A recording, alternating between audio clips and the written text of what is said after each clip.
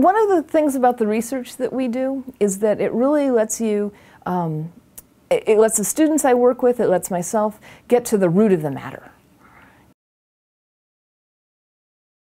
It turns out that plants, they can't move, right? They can't get up and walk away. So they have to be able to deal with the environment. Plants respond developmentally. So, for example, if a plant is thirsty, rather than walking to the kitchen to get a drink of water, it grows a new root. And it's kind of cool. I mean, if you think of yourself sitting on the couch in the afternoon watching the Super Bowl, being thirsty, you don't just grow a new arm. Converts very stable cell wall. Of course, plants as a whole are tremendously important for life on Earth, right? If we didn't have plants, we wouldn't have photosynthesis and none of us would be here. So there's sort of a fundamental reason to understand their growth and development, especially as the planet faces new challenges. Meet her here? Yeah.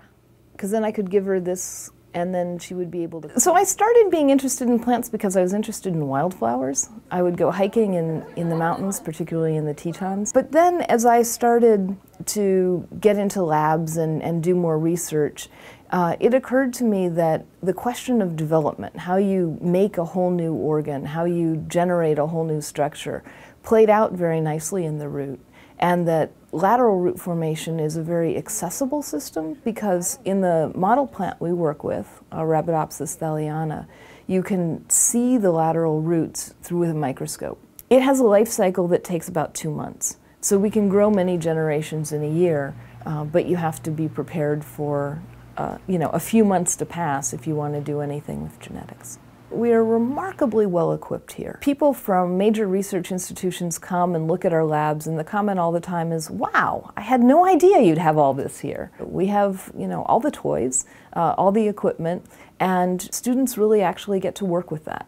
So it's fun to be here because you get to work one-on-one with students in the lab and actually do the science and discover new things about life and biology. We're going to start looking for mutants.